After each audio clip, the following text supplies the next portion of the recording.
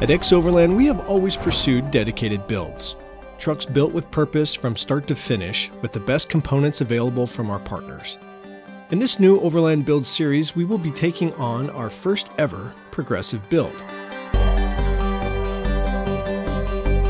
Beginning with entry-level modifications, we will finish with a state-of-the-art EXO vehicle with extreme capabilities.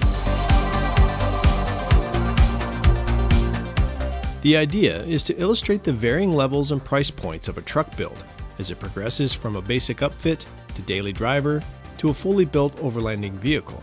By the end of this first stage, our goal is to make this build ready for the Pan-American Highway. So come with us and see our Gen 3 1996 Toyota 4Runner Limited go from zero to hero as Tanner and I begin to undertake the project in episode 1.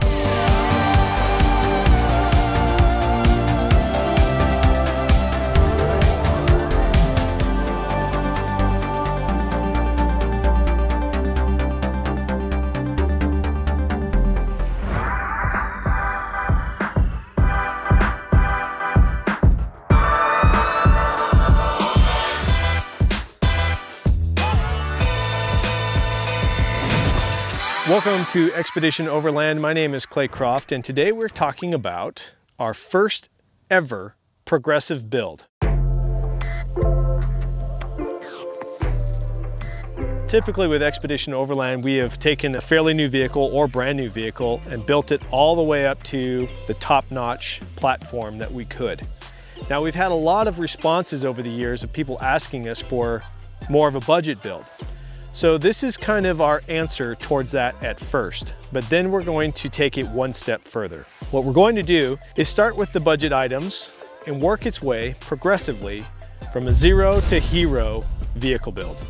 So eventually this truck will have all kinds of awesome stuff on it that won't match up with a budget build, but it is the ultimate build that we can make of it. So we're going to take this vehicle, which is our 1996 Toyota 4Runner Limited V6 with the factory e-locker in it, and we're going to take it through 3 stages. Stage number 1 is going to be a basic upfit. From there, we're going to move it into stage 2. Stage 2, we're going to start seeing this vehicle become more of a overland specific vehicle, but still great for being a daily driver. By stage 3, it's going to be a full-on dedicated overland vehicle, and you'll see us make those decisions as this vehicle progresses through the different stages. Now, it should be noted that there are a lot of different budget items out there. The things that we choose, we're working with our partners with Expedition Overland, like always. Now, this vehicle came to us from a really good friend of ours. You may know him. His name's Eric Olson and Nikki Olson. This has been their family car. They bought it in North Dakota from an older couple that had had it in the garage for some time. It's a garage find. The Olsons, being the Olsons, have taken meticulous care of it to the best of their abilities. It has been ungaraged since then, but all in all, this truck is in immaculate condition. The vehicle is 100% stock, other than the tires and windshield. I can't think of a better platform to start with for a budget overland progressive build than this one. We started off the build by purchasing it. This vehicle has 165,000 miles on it, but is mechanically sound for the most part. We did find that it does have a leak in the engine, which is really common in these 4Runners. So we're going to be taking it to the shop very soon, and we're going to get the top end rebuilt. The rebuild's going to cost about $2,600, but it's worth it because this engine is in great shape, the car is in great shape, and the vehicle's still going to hold its value even after it's done. We're going to run through any other mechanical issues that we know of. We're going to do a quick paint treatment on it to get the paint back to the best it can be before we start. And then we're going to send it to a professional detail to get it in its best condition possible before we start the build as well. So stick with us here on Expedition Overland. Stay tuned to the channel. Tanner and I are going to be diving into this. Tanner's going to be doing a lot of the heavy lifting, and I hope you can learn as much as we can possibly put out from this series. So we just got the truck back from Shine's Autos Meticulously here in Bozeman. Everything got touched. The engine got cleaned up, the paint got corrected, all the swirl marks are gone, and it's made a massive improvement to this vehicle. You know, it's sitting at, you know, 96 to 2020. We're looking at 24 years old. 96 to 2006, 16, 24 years old. My math is correct. There's still chips and stuff in the paint and all that. It's to be expected. We're not gonna worry about any of that. But as a whole, this thing probably, I mean, it looks 80% better than it did. So it was well worth the price. I think it was 530 bucks. In addition, we've also got the truck back from repair shop at Rising Sun. Our good friends over there, Keith and Peter, put a new seal on it. It's running like a top. It's got the perfect motor hash that you would expect out of this engine, and it's ready for anything that we're gonna do. So from front to the back, we've mechanically looked over everything. At this point, we haven't found any major flaws that we need to address past that motor issue. Top end meant we had a crack in cylinder number 3 and had to have the head replaced with a new head and gaskets replaced. We're at the stage where we can begin the build, but first let's test drive it as it is before we go any further.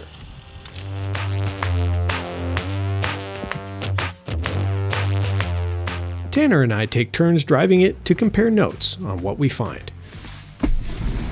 Okay, here we go. I'm gonna take a little spin in our 4Runner. This is the first time I've actually driven it. All right. She started up beautifully. So you can feel those tires, blah, blah, blah, blah, blah, blah, blah, right away. They're older tires. They probably haven't been rotated consistently. We'd swap them anyway for general tires, of course, of course. So that's gonna be one of the first things we do, like anybody would buying a used truck. Suspension is soft. You can tell it just woo woo woo woo woo just going over those bumps right there. Classic signs in failing suspension is if the vehicle hits a bump and rebounds more than once. It should go through one complete cycle. Down, pass to center up, and back down and rest. If it does more than that, your shocks are probably needing replaced. Making the transmission shift at higher RPMs can unveil if the transmission is slipping. A solid fast shift is a good sign. If the shift is slow and hesitates or is too hard, then it's more signs of failing. We have no issues here. Other than just worn out tires and shocks, I mean, it's like new. In some ways, it's incredible. Let's head back to the shed. Good little test run. Look forward to diving into the truck. Sorry, Tanner, I got the truck wet. The new General ATX tires got mounted at the shop in a +1 tire size. This means the new tires are 32 inches, 1 inch taller than the stock 31s. For most surfaces, a taller, narrower tire is more advantageous than a wide tire. Why? Because when off-road, the width of the tire does not provide any additional benefit until the vehicle is buried beyond 110% of its ground clearance. In deep mud, snow, or sand, a wider tire running at lower pressures acts like a giant snowshoe, floating the vehicle along the surface. This is why Arctic trucks made for traversing glaciers have such tall and extremely wide tires. For general use, another added benefit of a taller, narrower tire is that these tires have less rolling resistance. This translates into better fuel economy and increased vehicle range. Finally, a narrower tire creates greater ground pressure for additional traction on ice and wet pavement. Next up is to start working on the undercarriage to do as much preventative maintenance as we can. So today we are officially starting the Toyota 4Runner build process. Tanner and I have spent some time under the frame here looking it over. We've noticed a few things. Noticed that it's old. You know, this is a 1996 4Runner. It's currently 2020. It's got some miles and time under it. In addition, it came out of North Dakota. North Dakota, like Montana and other northern states that have a lot of snow and ice conditions, use mag chloride on their roads and other stuff that really takes a toll on the frame and the components underneath. So we're gonna be going through and basically knocking off the heavy rust anywhere that we feel needs to be treated. And then we're gonna go in and we're gonna paint a good treatment onto the frame and bring it back to a good stable platform before we build anything further on top of the truck. In addition to that, we're gonna do bushings Any linkages that we have found, there's been a few that have cracked bushings and stuff like that, it all gets replaced. We're going to drop the diff fluids, inspect them. We're going to do the transmission, see if there's any signs of wear or tear or metallic stuff that could be an indicator of problems, though we do not feel any problems inside of driving it. Fluids are easy and fairly cheap to drain and replace. Even if you think you know when the last fluid swaps were on your used vehicle, try and set your own baseline for intervals. You will find this very handy further into a trip when service items are in sync versus randomly coming up for service, possibly forcing you to run long on a service interval. Therefore, we swap all our fluids on the 4Runner so we know where it has been done and allow us to inspect the fluid. Now, we all know as overlanders and car people that safety third is super important, right? Yeah, So to make sure that we are complying with safety third, I want to make sure that we got the proper eyewear. Oh man. So these are the official protective sunglasses, protective eyewear of the Toyota 4Runner build.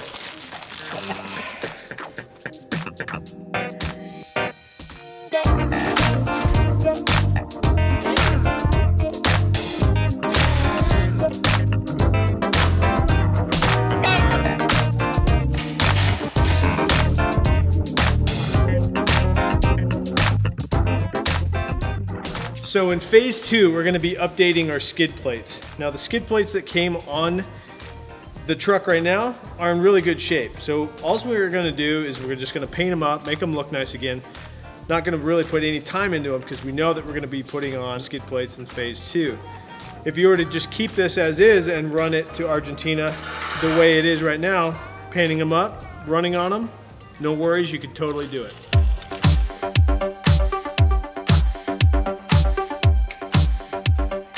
So what I just did there was just break loose the fill plug for the front diff, because the last thing you want to do is drain out all your fluid and then go to open up your fill plug and it's seized and you can't open it. So now you have no fluid in the diff with no way to put it in there. So top tip, always break open the fill plug first and then drain your fluids. So now we know we can get fluid back into the system.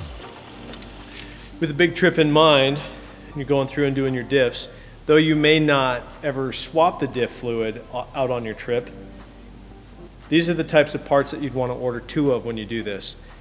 This is the crush washer for the diffs. When we shipped to Colombia, we had a diff get put on wrong, the bolt get put on wrong, and we didn't have a spare one of these, and we had to end up basically gluing it shut because we didn't carry an extra spare. And these things are so easy and so small. Something that's good to have with you. As a rule, anything you need for general maintenance is an essential thing to bring with you on a long overland trip. Crush washers, oil filter replacements, oil filters, etc. Don't rely on being able to find parts down the road in other countries, unless it is a common vehicle found in those countries that you will be traveling through. So we got some metal particles on the magnet. Not too bad though. It's like a metallic paste is all. That's normal. Yep, completely normal.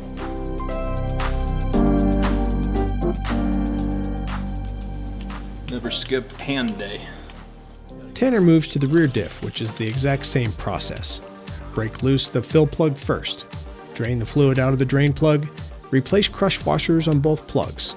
Fill the diff with manufacturer recommended gear oil, and we also recommend making that full synthetic. Our 4Runner takes 75W90. And basically you just fill it until the fluid starts to come out of the fill plug. And then it's always good to just give it a good squeeze and then put the plug back in. If the engine oil smells burnt, have the engine checked. If the gear oil has chunky metallic particles in it, have the gears checked. For this 4Runner, everything looks great, and with our maintenance baseline reset, we are ready to move on to the next step. Now that all fluids are changed, we tackle some rust removal on the frame and axles. Quick tip is that wire wheel attachments are an easy way to make short work of the job. Wire wheels are found at almost all hardware stores and work on any drill.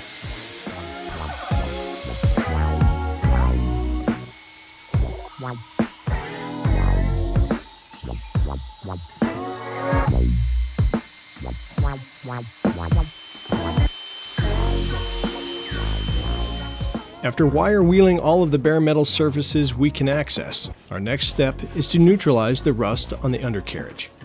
This is done by applying Pour 15 metal prep. The Pour 15 metal prep requires it to be on the surface and remain wet for at least 10 minutes to neutralize the rust. We let it sit longer to be safe and give it a good wash with the hose before we paint over it. You can thin the Pour 15 paint and run it through a spray gun, but we found that it would be extremely messy without a proper paint booth, so we opted for brushes, and it worked great. Definitely take precautions with gloves and masking anything you don't want paint on. If you do need to clean it, you will need xylene or acetone. It's very permanent. Just gonna paint some happy little bushes over the rust here. Just, you know, you can do a little, you can do a lot, whatever your heart's content. Just gonna paint around this lovely little bolt. It's a happy bolt. And just do some happy little rust painting here.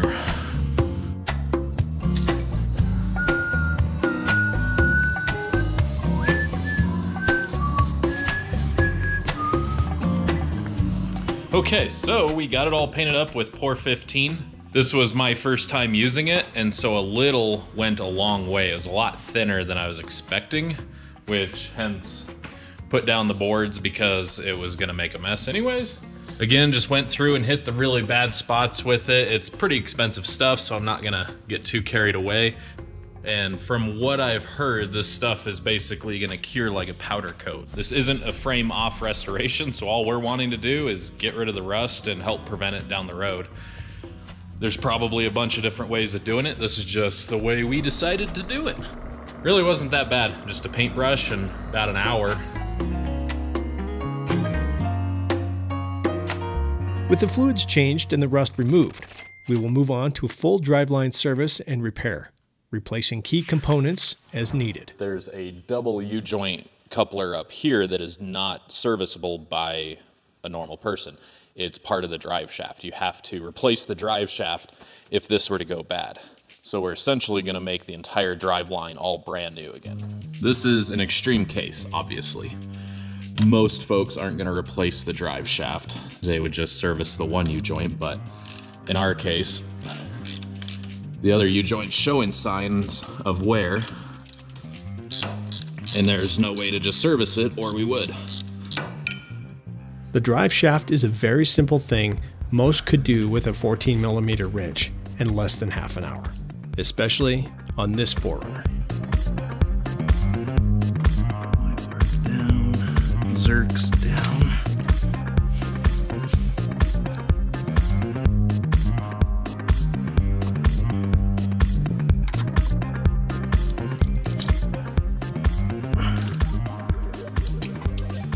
So the next topic of debate is if you do the rear drive shaft to replace the non-serviceable U-joints, then do you do the front drive shaft? Now, both of those U-joints are serviceable.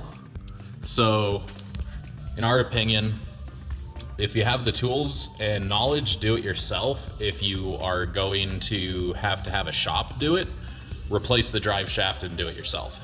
The U-joints take more expertise, so if you can do that, then great. But if you pay a shop to service the U-joints and rebuild them, you're actually going to pay more than just replacing the drive shaft yourself with all brand new U-joints already on it. Therefore, we keep on our theme of replacing critical wear items and replace the entire drive shaft with all new U-joints, factory from Toyota. With the driveline work finished, we move on to inspecting and replacing other important mechanical components. So we know that we're going to be adding bigger tires in the future and it's going to get a lot more stress, so it's just easier to replace it now while we're doing the tie rod ends and everything. The "it" that Tanner is referring to here is the 3rd gen steering rack. By no means is the steering rack a required item to be replaced unless it's showing signs of going bad. For us, replacing the steering rack on this 4Runner is fairly easy and makes the peace of mind that this task provides worth the effort. Some racks require a lot more teardown and significant cost, so it's up to you whether this move will be worth it. It is important to lock your steering wheel and mark on the steering shaft going into the steering rack where it sits, so you can get it all back together the same. We thought we had it right and ended up driving to our alignment with an upside down steering wheel. The starter is another component that if it fails can leave you stranded. It's another preventative maintenance item here that's easy to do and relatively cheap to just swap out before you leave on a trip, if you feel it could fail within your trip. Again, it's based on your knowledge of the vehicle and where you are going, and your risk assessment of the part. Next on the list is new CV axles. For us, we know these will wear faster once we lift it and start working the 4Runner harder, so it is another easy decision to swap now while it's on the list. So another little tip that I wish I would have done a long time ago was to get a longer handled ratchet. This is a 3/8 drive, just standard Craftsman. Most socket handles or ratcheting handles that come in kits are probably down to about here. So it really makes busting bolts loose a little bit trickier. This one measures in just under a foot. Definitely worth it. They're a little bit spendier even for a standard Craftsman. They're north of $60 to $80, but this is probably my #1 ratchet handle I grab when I go to work on something, just because I know I'm gonna have that leverage with the handle to get it loose. You will want to look up your vehicle's axle nut size and purchase the right socket before you tear into your rig to replace the CV axles. Typically, they are over 30 millimeters in size, and most socket kits stop at or below 24 millimeters.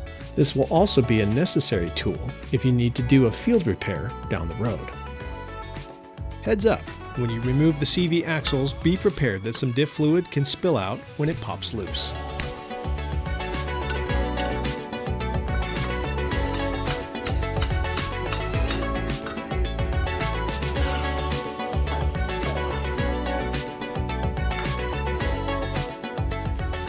The reason we decided to put CV axles in the truck is because these appear to be original. Now this truck was really maintained well, it was never driven off-road, it was only saw the pavement, etc. So these axles have lasted a really long time. However, when you lift a vehicle, you're going to start introducing new stresses to that vehicle. A lot of times what will happen is you'll put a suspension lift on an older rig, and then this CV axle angle gets really extreme because now the lower arm's been pushed down and all that. And you go 2,000, 3,000, 5,000 miles maybe, and you break a CV boot. One of these give up. So these are still in good shape, but these tear. And then once these tear, it flings all the grease inside to the outer wheel wells, makes a terrible mess. You can drive on that for quite a while, but if you're going to be going to Argentina on this truck, it's something you don't want to risk. So that and all of the joints that are inside of here have been under a certain height stress for its entire life. Now you stress it differently, being that it's got already 160,000 miles on it, it becomes a liability. This axle, there's actually nothing wrong with it right now. It's just as if we were to stress it and drive it hard, it might break. It's not a liability that we would want, especially for the cost of these. Now, we swap them with the Napa CV axle. In the event that you needed to get one somewhere across the country, you can find it, at least here in the US, and they have a lifetime warranty. So, if you break a boot on one of those, it's actually cheaper to just go swap, pull this out, bring it back in, and get another axle versus paying for this CV boot to get replaced. I actually did one of these one time when I had my original 4Runner. And the hours and time it takes to replace this boot and the packing of it, I would have paid the extra to just replace the CV axle. Plus you're getting a brand new axle when you do it every time, if you have to. So anyway, that's why we've decided to swap the CV axles. Bushings are not an item to leave you stranded, but they can cause clunking and squeaking when worn down. So we replace them to keep with our theme and eliminates any chance of future squeaks or clunks from developing. Got in nice and early this morning. My goal is to hopefully get upper control arms in, get all the bushings put back in, the sway bar put back in. We got new bushings down here for sway bar system. My goal is to get the whole front done today. Coilover in, upper control arms in, brakes put back together, ready to go so we can get on the back end tomorrow. So we have an alignment date on Thursday. That's our date. And get it ready to go back in.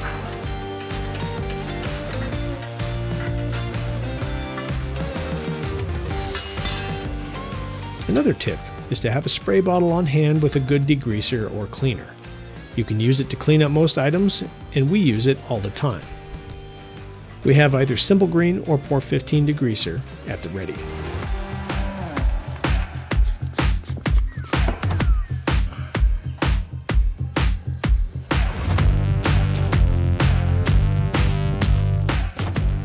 All links and joint components are Moog parts. We like that the Moog joints and links incorporate grease zerks, fittings for added serviceability and longevity over stock. However, a good factory OE or original equipment part is almost always the better option.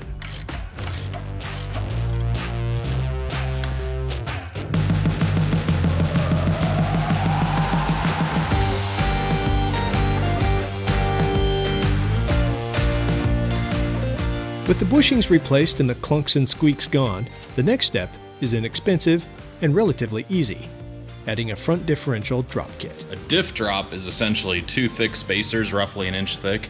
So all you're doing is putting a taller spacer up here, and it's bringing the whole thing down, thus reducing the angle on your CV axle. Some get into debate on if you need to run a differential drop or not, depending on how much the lift is. Bottom line, if you lift your vehicle at all, do it. It's less than $50, typically, and takes half an hour. It will prolong the life of your CVs through the restoration of factory component geometry and gives you peace of mind.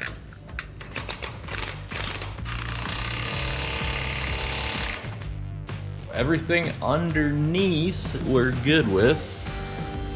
Now put the brake caliper back on the rotor and start on the upper control arms. The 4Runner's undercarriage and driveline components are now in excellent condition, so it's time to add the most significant upgrade of Phase 1.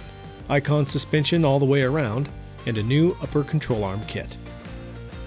Tanner assembles the Icon upper control arms, or UCAs, using bushing grease to help the bushing press into the joint. Upper control arms can be an overlooked item when lifting a vehicle due to being expensive and not adding lift. What they do for you is add travel with a better upper ball joint and drivability. When you lift the factory upper control arm, your caster, or front to back angle, loses its 4-degree tilt back it requires to maintain good handling at faster speeds. The Icon UCA allows for this by changing the location of the upper ball joint to allow for the caster to stay at 4 degrees, keeping alignment adjustments in the green. So the new ones have this piece, it'll go down into here, so they're flip-flopped. So we got to drive this one out to put in the supplied hardware to bolt that one in.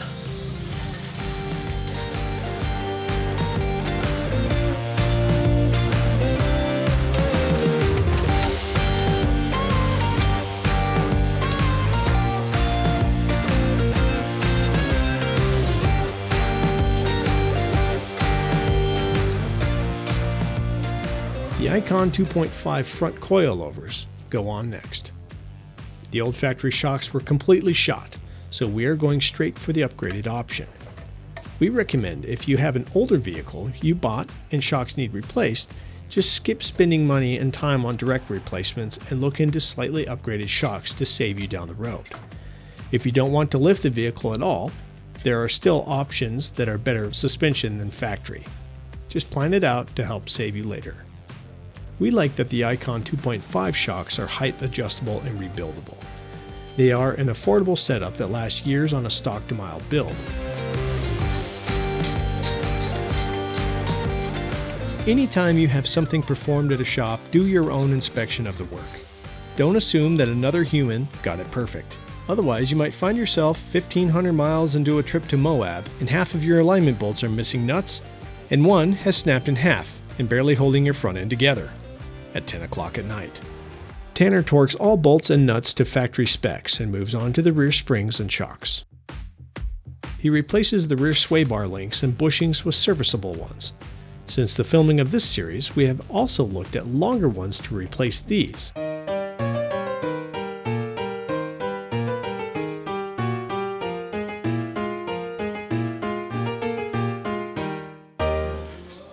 With the added lift, the shorter ones are not at proper length to allow the sway bar to function as it should. Keep that in mind on your vehicle as you look to lift the vehicle.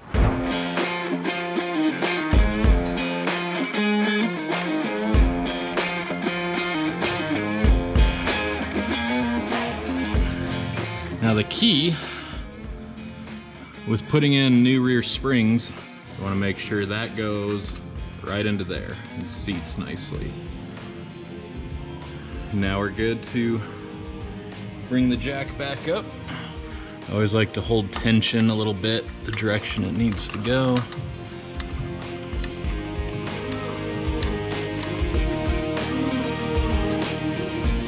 Always a good time to clean up and at least wire brush any dust and dirt and rust. And then it never hurts to hit it with some spray paint, which we're gonna do.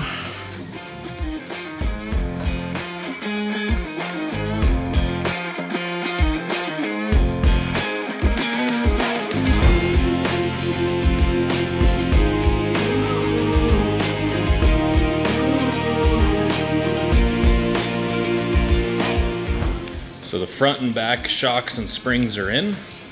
It all went fairly well. Definitely had some struggles being an older vehicle. Had to hack off some of the sway bar links because they just weren't coming. It's looking good. It's ready for alignment appointment tomorrow at Dark Horse. Just need to lower it back down, put the wheels and tires on.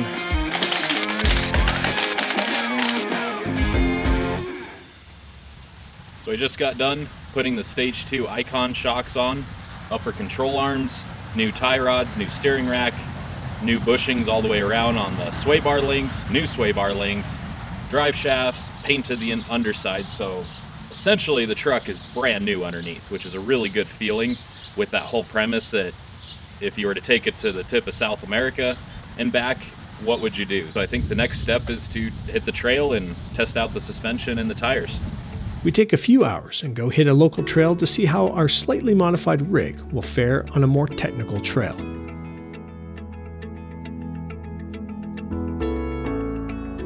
We have found a good little spot to test some of the crawling, little clearance issues here. I'm going to take the hardest line I can so that we can see the advantages of what we've got going on here and potentially the disadvantages that we would, if we wanted to do more aggressive trail work, what we would want to correct, either in suspension lift or taller tire, better skid plates, things like that. The short section is a lot steeper than it looks on camera.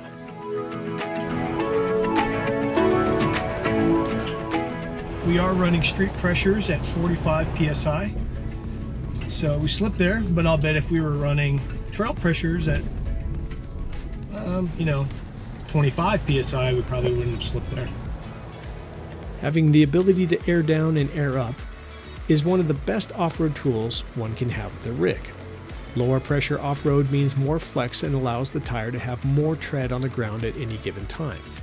It also makes for a better ride and reduces the chance of punctures. We do not have that ability yet in this build so far, so we are running street pressures. Okay, I have found a good rock right ahead of me, so I got the crew out in front of me. I think we can use this as a standard rock to show clearances. It's a pretty big rock. Like even in a built truck, I'd be like, can I clear that? So we'll see how this truck does with the 32-inch tire. That matters mostly on the rear axle because the rear axle doesn't change any sort of lift clearance with suspension because it's a fixed axle. But the front can change because it's independent front suspension. So anyway, we'll get a baseline of clearance here.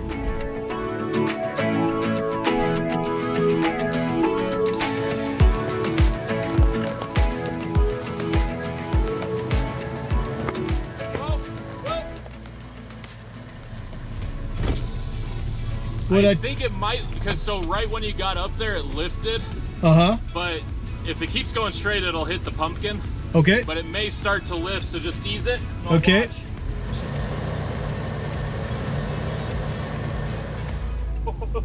We're good. It's clear. Just cleared it. Okay. 1/4 of an inch. All right. That's a good measurement. So this little challenge up here is going to be a great example of cross axle traction, and probably lose a tire into the air.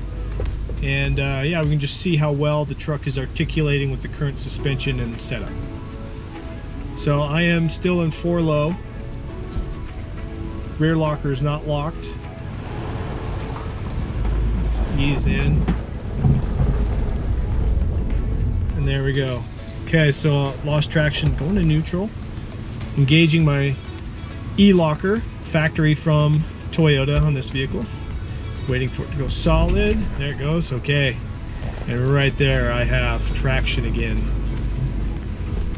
Be able to pick that tire up. Very cool. Lockers are real important. Without the locker, I would have had to go at that with a lot of speed or more speed, because you either have momentum or traction. Locker gives you a lot of traction. Looking good. So if I add just a little bit of brake pedal and then power through the brake. But that's hard on it. That's what you do. Oof, dust. Workaround. I'll go locker. And now locker engaged. Yeah. Dramatic. Picked it up there. Yep. Nice work. That looks pretty sweet. Good. Our first off-road test drive of the basic mechanics complete feels great. The 4Runner is ready to tackle most any trail or obstacle you would run into along the Pan American. Anything beyond is based on what the individual wants, but it's not necessary for the trip. We head back to now start on the quality of life upgrades for living out of the truck on the road. All right, well, the test drive, excellent. Everything held together, nothing fell off. And I think we can say that phase 1 of the mechanical side is complete. Yep. Yep. So now we're going to close this chapter. We're going to start a new chapter on the livability of the Overland vehicles. Right now, there's nothing built in there to help live out of. It's only just mechanically sound. So join us.